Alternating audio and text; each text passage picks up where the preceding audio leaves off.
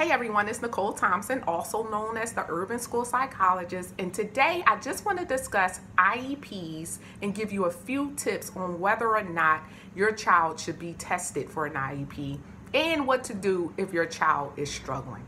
So above all, my most important takeaway in this video is to exhaust all possibilities before you actually request testing. And the reason I say this is because there's a saying in the mental health field, in the field of psychology, that if you're looking for a disability, you will almost certainly find one. So in other words, we all have our strengths and weaknesses. And if you're constantly focusing on your weaknesses and seeking out things to confirm your weaknesses, then most likely you'll be eligible or you'll qualify for a disability. So before you get there, I want you to exhaust your possibilities. Work with your student and do other things that I'm going to recommend. So the first thing is to actually go to tutoring. And tutoring is easy and it's something that is readily available. Tutoring can happen in numerous ways. You can get after school tutoring. I know they offer that at many schools for free. So see if there's any after school tutoring in your child's school. Also peer tutoring, when your student is being tutored by someone in their class or by a peer that's a couple of years older and a couple of grades higher than they are. They can tutor them there as well. Also, you can ask your teacher or a teacher assistant to help your student when they have time, if they're willing, and tutor them that way. You can also pay for tutoring, which is another option. So the first thing I want you to do if your student is struggling is to get tutoring. The second thing is I want you to use the internet. The internet has so many different things and so many platforms for learning and sharpening your skills. And depending on how old your child is, that's how you pick the different platforms and all. So just to name a couple of popular ones out there, ABC Mouse, depending on your child's age. And also one of my favorites is Khan Academy, and that's K-A-H-N Academy.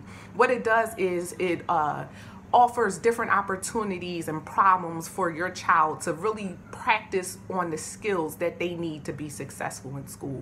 So use the internet, all of those great learning opportunities that they have out there. And I'm pretty sure that you could find some on YouTube as well.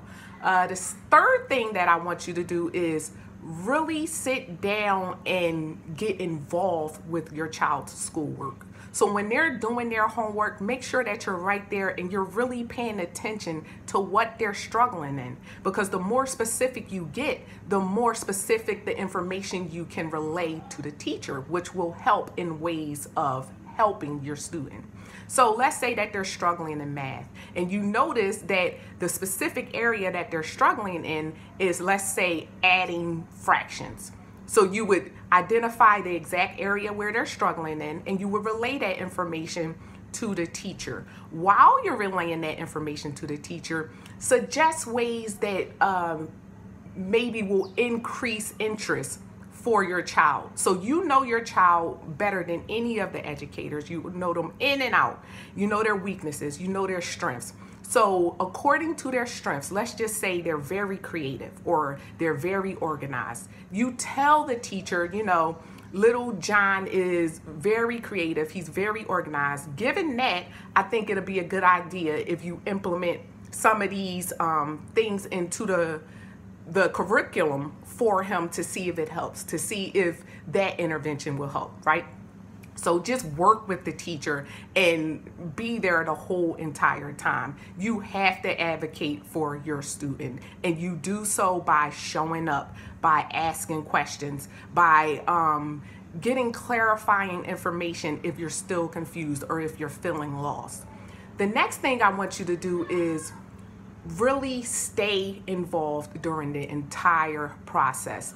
Don't just bring it up and then let that that information go untouched, or you bring it up and then you sort of kind of back away from it. Stay involved the entire process and make sure that you're getting progress reports and all from the teacher and from whoever is involved. If all of that, after you exhausted all of those possibilities, the student still isn't improving, then I would suggest that you ask for an evaluation for an IEP. Now, the evaluation for the IEP usually starts with the counselor. She'll collect some information, from the teachers, from you, and she'll pass that information on to the psychologist. So once it gets to the psychologist, she'll interview you, the parent, to get pertinent information in evaluating your child. And the information that you should be very familiar with and very open with sharing with the psychologist is medical history, history about their work habits, their schoolwork habits. Have they always struggled? Is this something that just came up and you just started to notice it? It's things like that that really makes a huge difference. And in terms of medical, you want to mention if they've ever had an increased lead level, because that actually matters. You want to mention if they had any type of head trauma. A lot of us don't really take enough time out to realize how damaging head trauma can be, but it can be as little an incident as little as maybe falling off a bed. But if the child fell off the bed and hit their head directly, it could have been enough of an impact to cause a concussion.